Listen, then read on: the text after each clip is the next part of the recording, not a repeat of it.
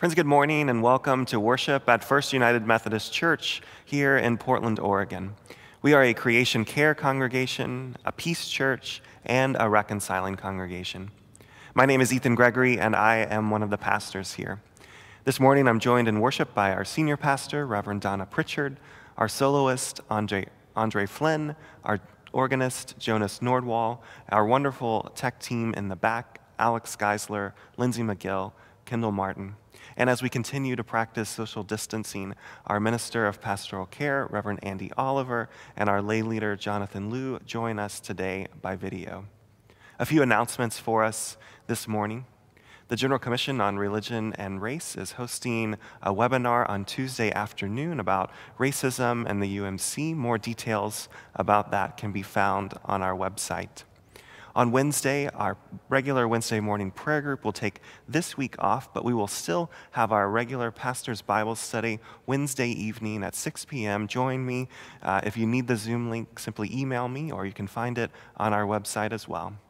And as always, be sure to join us today after worship at 11:30 for our regular coffee hour on Zoom. The link is in your bulletin or in the Sunday email. Come and catch up and simply be in connection with us.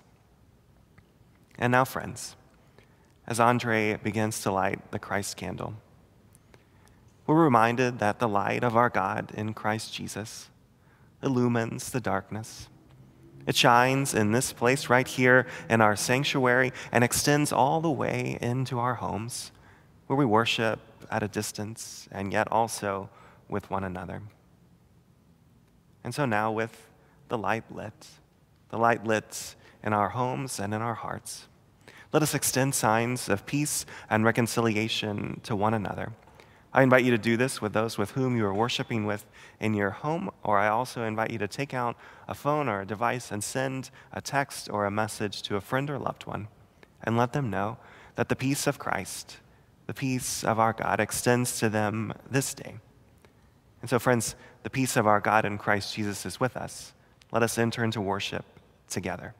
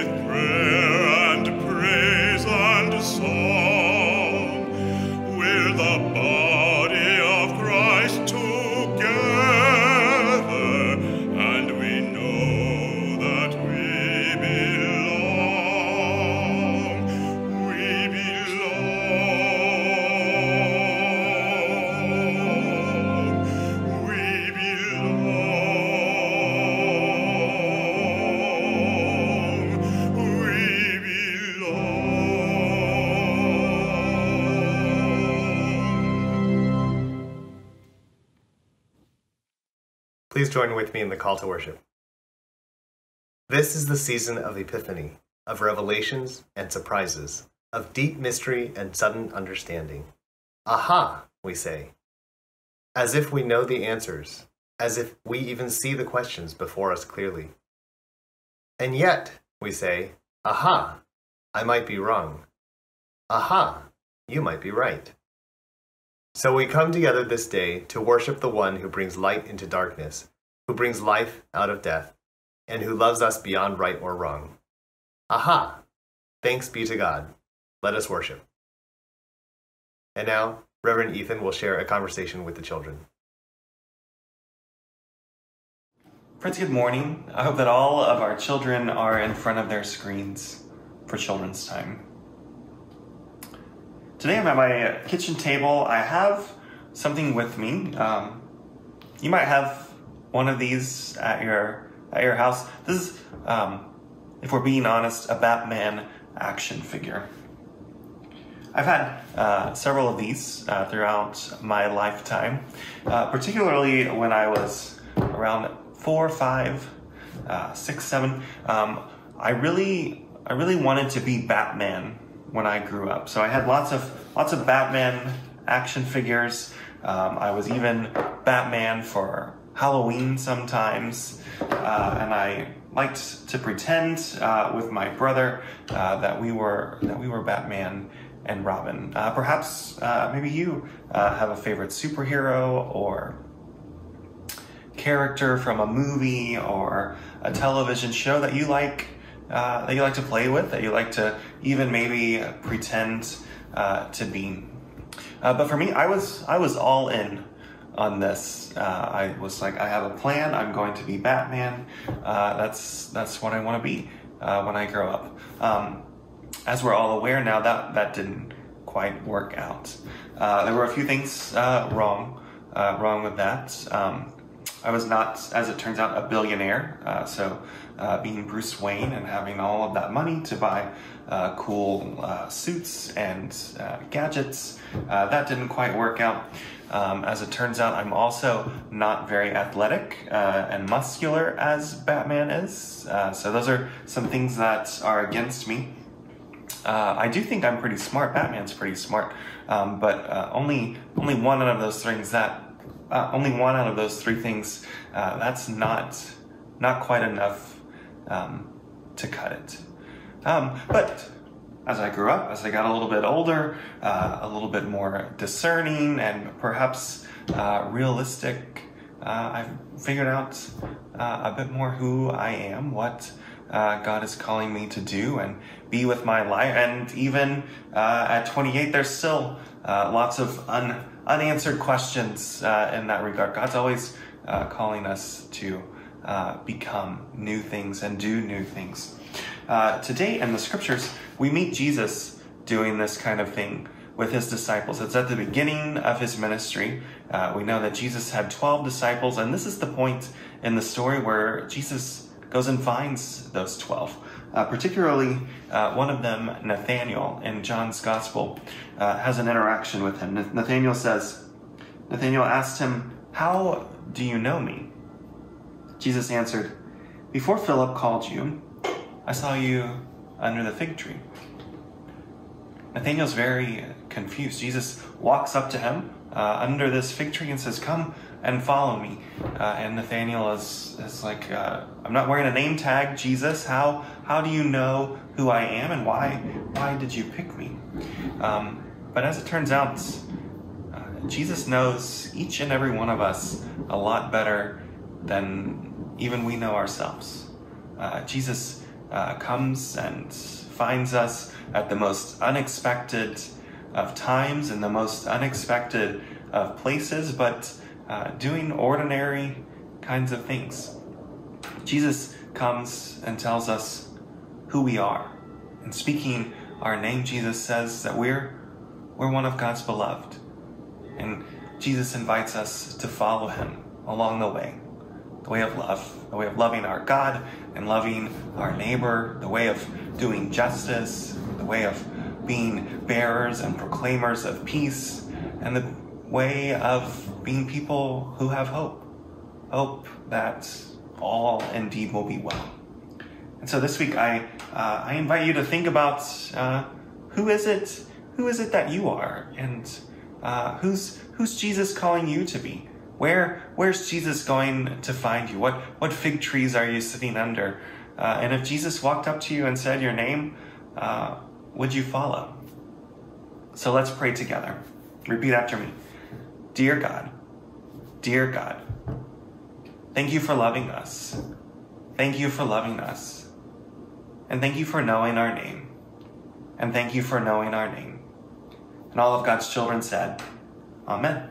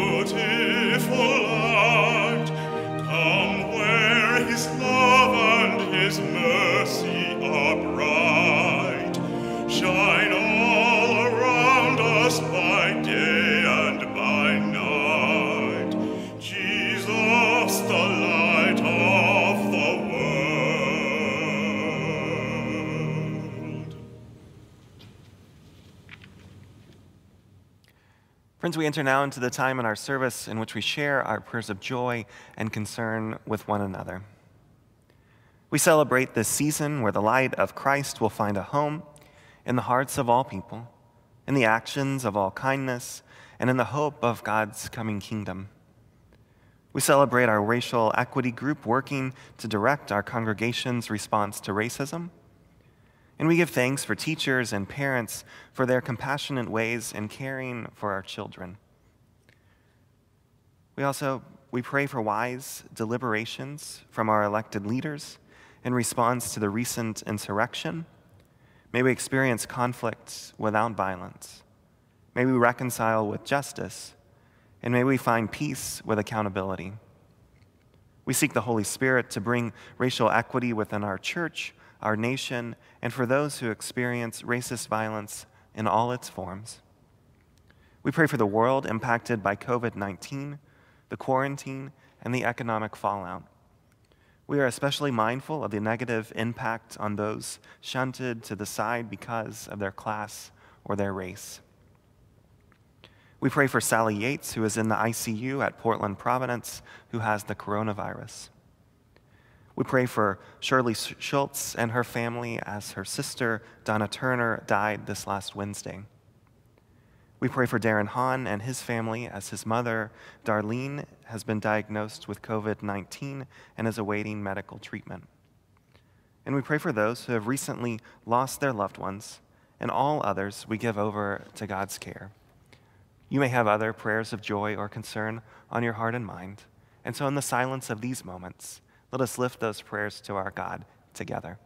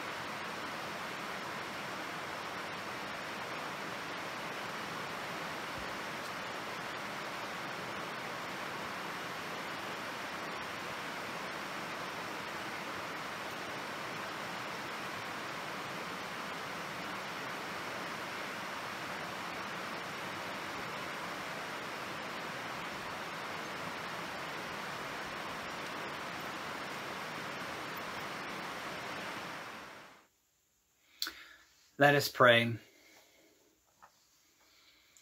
All praise to you, holy and merciful God, and to your Son, Jesus, King of kings, Son of Mary, Son of man, wise Rabbi, caller of women priests, and the great priest of peasants, Savior of the world. We come to you as our nation scrambles to shore up security. Our leaders scramble to exude confidence and strength in light of an assault on the nation's capital, a shrine of democracy. O Lord of temple and church, how should one respond to a violation of one's inner sanctum of sacredness? Should we lament or kill? Should we ponder our path or pound the flesh? What do you call us as Christians to do in the midst of American turmoil and failure? We humans do like to gather power by all means. God of all nations and all peoples, what do you want out of America, and is it incompatible with the way we are? Son of Mary, who warned us that you would throw down the powerful, we did not know it would come from within our own ranks. Spirit of holiness, spirit of dismantling, rock-splitting, fire-consuming God, who or what exactly deserves our allegiance? And what does that have to do with the suffering of humanity? And what does it have to do with you, who will banish all suffering by the power of a suffering Christ, in whose name we pray, Our Father, who art in heaven, hallowed be thy name. Thy kingdom come, thy will be done, on earth as it is in heaven. Give us this day our daily bread, and forgive us our trespasses, as we forgive those who trespass against us. And lead us not into temptation, but deliver us from evil. For thine is the kingdom, and the power, and the glory forever. Amen.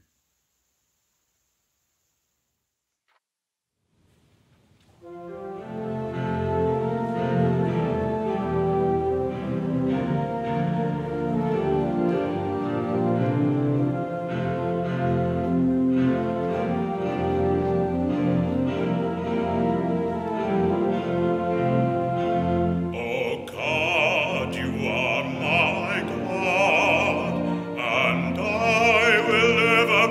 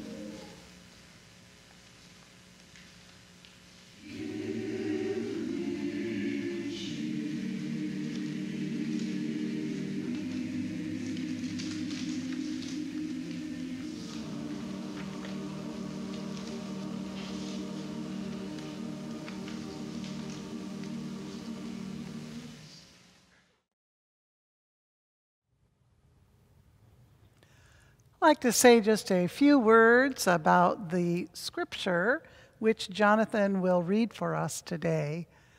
It comes from the Gospel according to John, a gospel that probably was written about 90 years following Jesus' death and resurrection. And we don't really know who wrote this gospel. We think it was probably written to a community that included both Jewish followers and Gentile converts to Christianity. Jonathan's going to be reading for us from the first chapter of John's Gospel, which is sort of like an overture for an opera or a musical, where all of the major themes are rehearsed in this one chapter. Almost all the titles for Jesus appear. And here we have the stories of the beginnings of Jesus' ministry, sort of like Christmas stories for John, beginning with the calling of the disciples. Like much of this gospel, our story today involves a particular person encountering Jesus. Nathanael, perhaps the most skeptical of all the disciples. Let's listen now as we hear what happens when Jesus meets Nathanael. Today's scripture comes from the Gospel of John, chapter 1, verses 43 to 51. The next day, Jesus decided to go to Galilee. He found Philip and said to him, "Follow me." Now Philip was from Bethsaida, the city of Andrew and Peter. Philip found Nathanael and said to him, "We have found him about whom Moses in the law and also the prophets wrote, Jesus, son of Joseph, from Nazareth." Nathanael said to him, "Can anything good come out of Nazareth?" Philip said to him, "Come and see." When Jesus saw Nathanael coming toward him, he said of him, "Here truly is an Israelite in whom there is no deceit." Nathanael asked him, "Where did you get to know me?" Jesus answered, "I saw you under the fig tree before Philip called you." Nathanael replied, "Rabbi, "You are the Son of God. You are the King of Israel." Jesus answered, "Do you believe because I told you that I saw you under the fig tree? You will see greater things than these."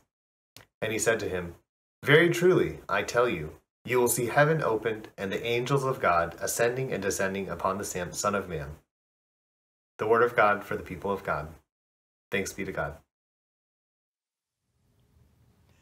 Grace and peace to you from God and from Jesus Christ, who calls us together this day.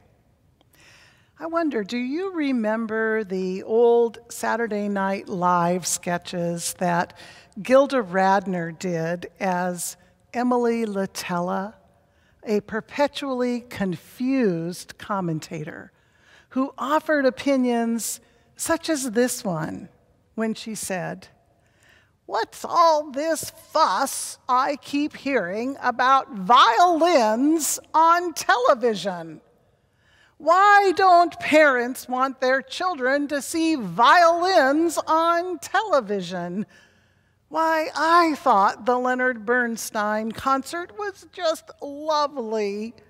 And if they don't show violins on television until after 10 o'clock, the little babies will all be asleep, and they won't see them, and they won't learn any music appreciation." Well, Latella would go on and on and on until the news anchor would lean over and quietly correct her. It's violence on television, not violins. And then Latita would stop mid-rant and look up and smile sweetly, and she would say, "Never mind." Never mind. Isn't that what we would like to do or to say when we are caught up in a mistaken position or called out for a misconception?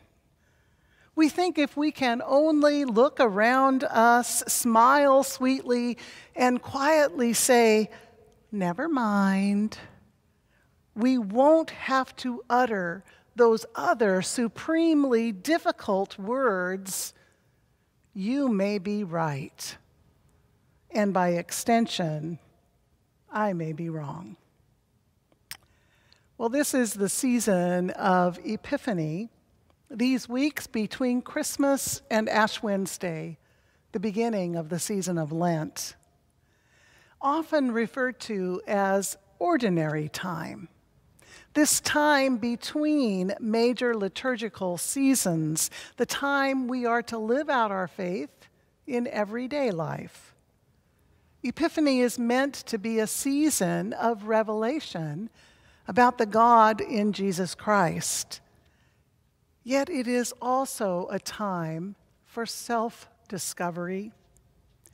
Because Christian faith is not about just observing Jesus. It is about following Jesus. Clarence Jordan, the author of the Cotton Patch Gospels, once remarked, "We'll worship the hind legs off Jesus and then not lift a finger to do a single thing he says." It's true, isn't it? Following is much more difficult than observing. Well, if Epiphany is a revelation about God in Christ, it is just as much an eye-opening for us, even about our reluctance to admit, "You may be right."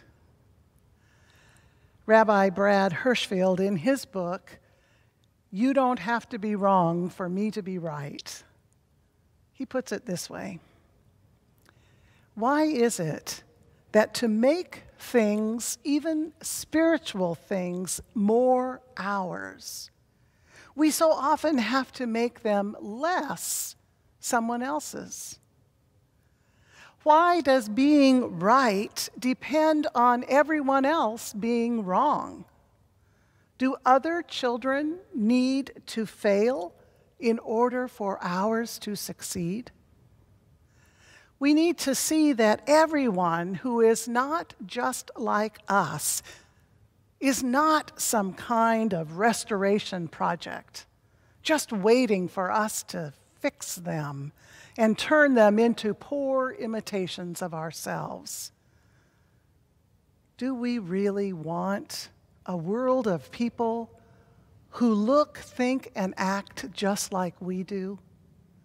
That's not spiritual depth, nor is it religious growth, but simply narcissism with a lot of footnotes. Narcissism with footnotes. I think that may have been Nathanael's first response when Philip tells him, "We've found the one Moses wrote about in the law. It's Jesus from Nazareth." And Nathanael, he can only say, "Nazareth? You've got to be kidding. Can anything good possibly come from Nazareth?" That backwater town, we think we know all about it and about the people who live there. We know all about their foibles, their faults, their failings, more even than we know about our own. So quick are we to judge.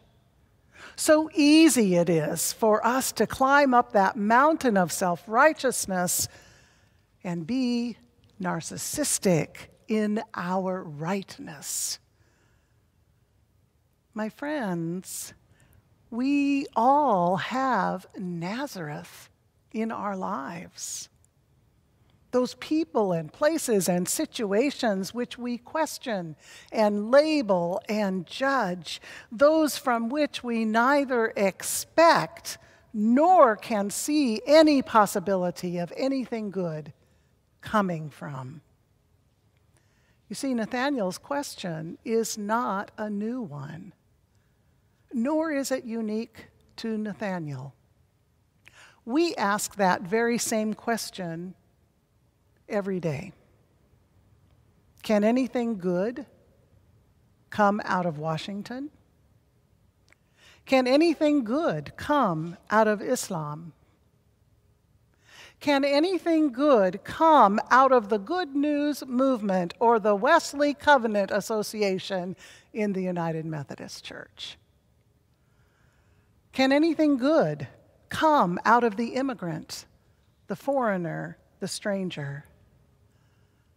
Can anything good come out of the Black Lives Matter or the Me Too movements?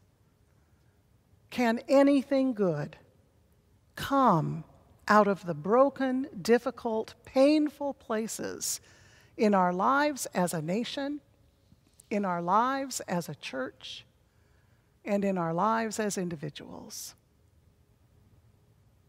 But here's the thing. Nathanael's question, it is not really about Nazareth at all. And the same is true for all the questions we ask, whomever or whatever our Nazareth of the moment might be. Our questions say more about us than they do about our Nazareth. They are questions about our beliefs and disbeliefs about ourselves and others and about God.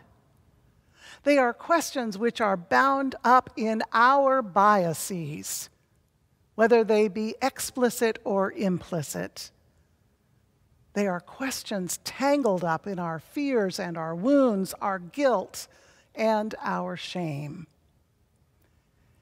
They are questions which betray our all too often inability to utter those four simple words, "You may be right." In our Zoom Bible study on Wednesday night, where there is always a good discussion and a great hour of connecting together, you should try it if you haven't already. Well, this week we looked at this passage from John's Gospel, and we spent a little time exploring why the story opens with Nathanael sitting under a fig tree.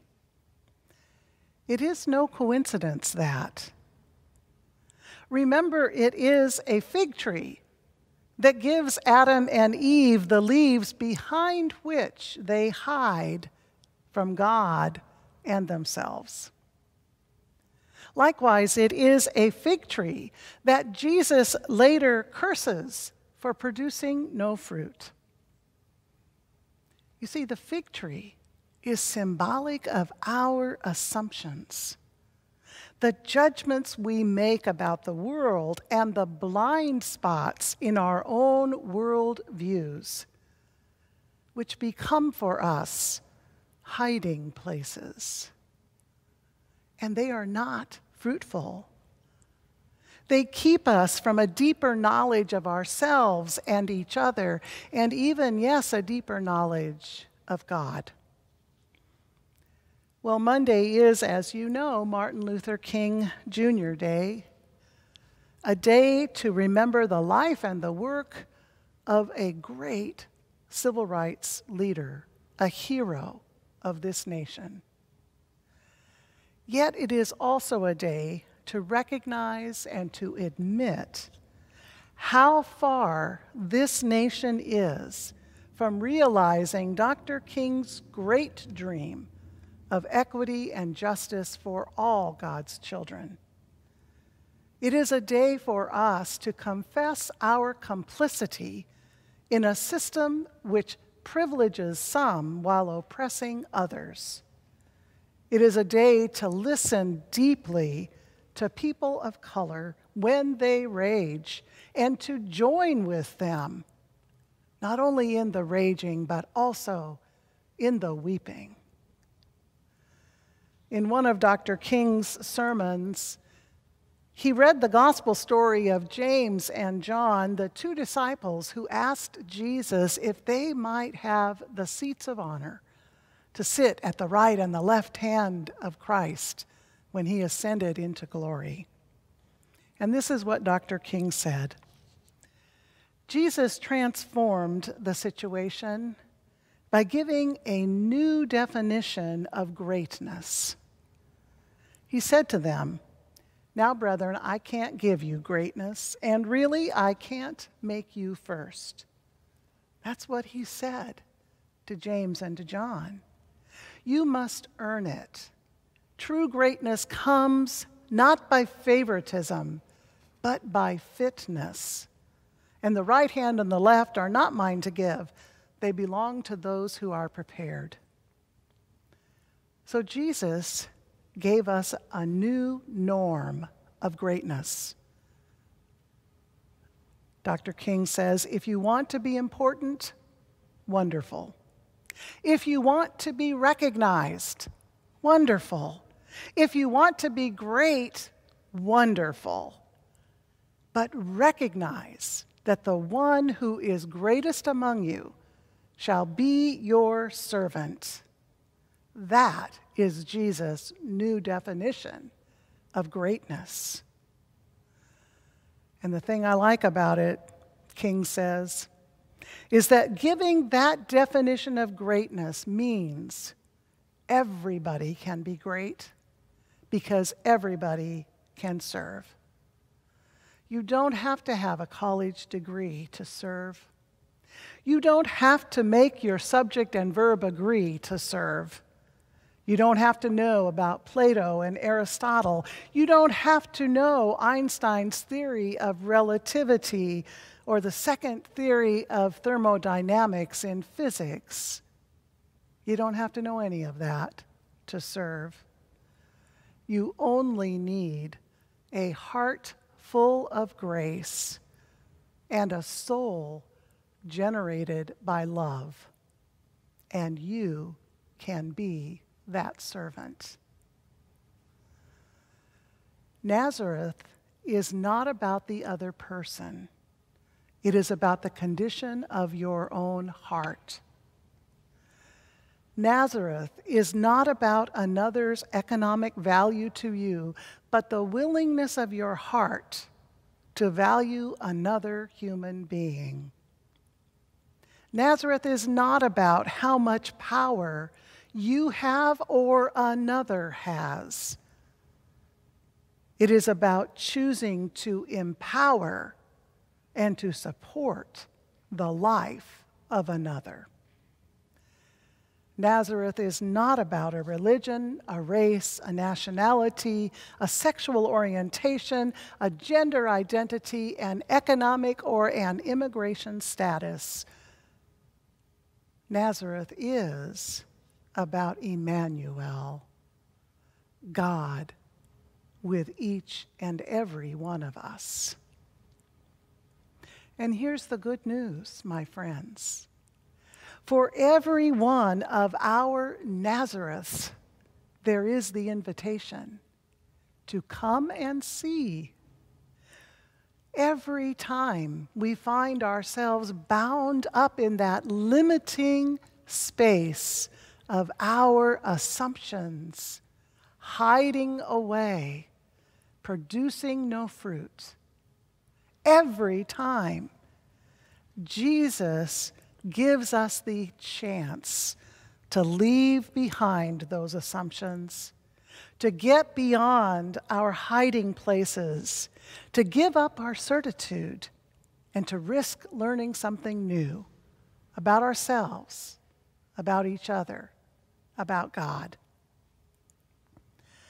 This morning, it might be easy to be discouraged about all the hiding we've done under the fig trees of our assumptions. It might be easy to give up on the possibility of God's beloved community. But hear these words of another great civil rights leader, the late Representative John Lewis. Do not get lost in a sea of despair. Be hopeful. Be optimistic. Our struggle is not the struggle of a day, a week, a month, or a year. It is the struggle of a lifetime. And never, ever be afraid to make some noise and get in trouble. Get in good trouble, necessary trouble. Never, ever let us be afraid to take a chance on a heart full of grace and a soul generated by love. For then you will find the courage to go beyond a simple never mind, to acknowledge you may be right. And then you will know Jesus' invitation is for you as well as Nathanael. Come and see all that God has in store for you. Thanks be to God. Amen.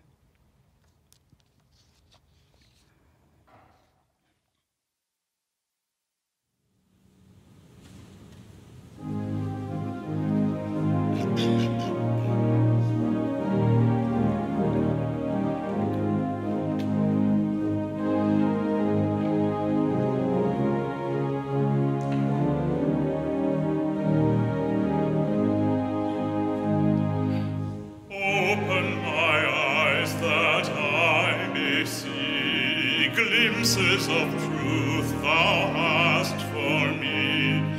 Place in my hands the wonderful key that shall unclasp and set me free. Silently now I wait for thee, ready, my God, thy will to see. Open my eyes,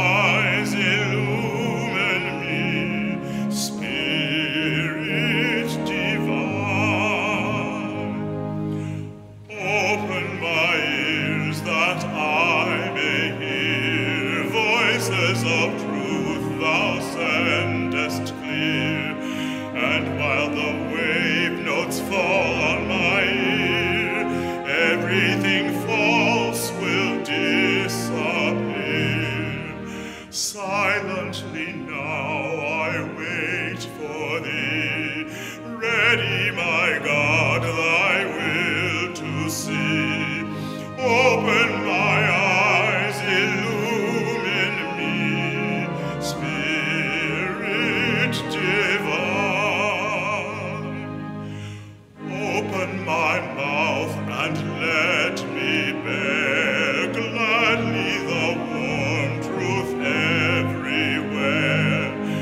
Open my heart and let me prepare love with thy children thus to share.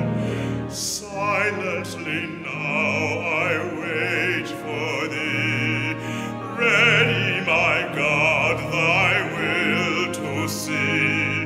Open my heart, illumine me, Spirit divine.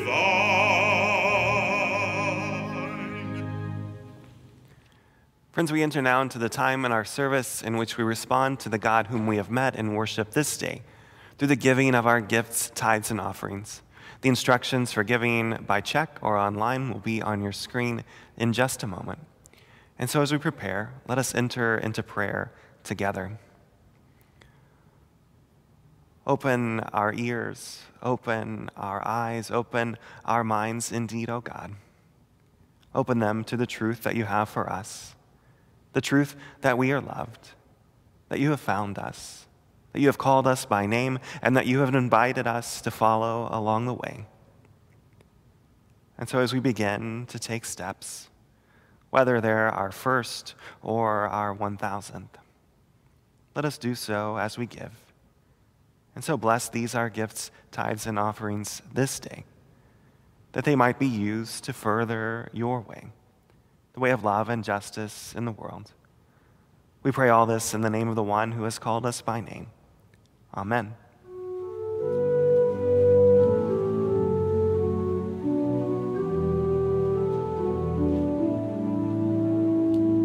Love is patient, love is kind, never ending, slow to anger, rich in mercy. Love goes on beyond all time. Love is faithful, love is true, ever joyful and forgiving. Love endures when life is over. Love is old and love is new.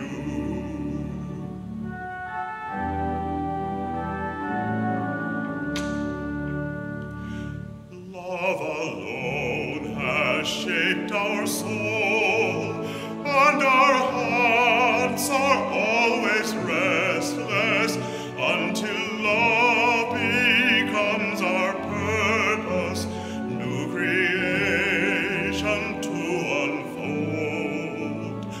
Love our journey, love our goal, though our faith may move the mountains, love alone can heal the broken. Only love will make us whole.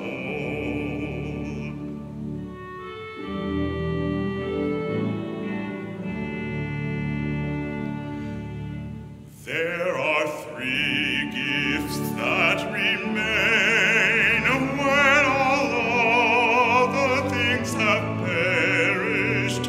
Only faith, hope, love enduring, and the greatest gift is love.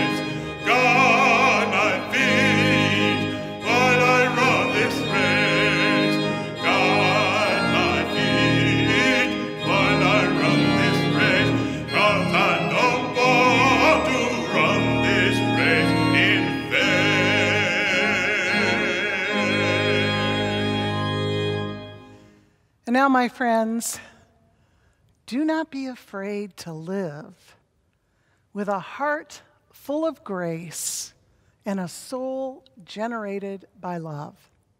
Jesus sees you there under your fig tree. Come out from hiding, and may the peace of Christ be with us all. Amen.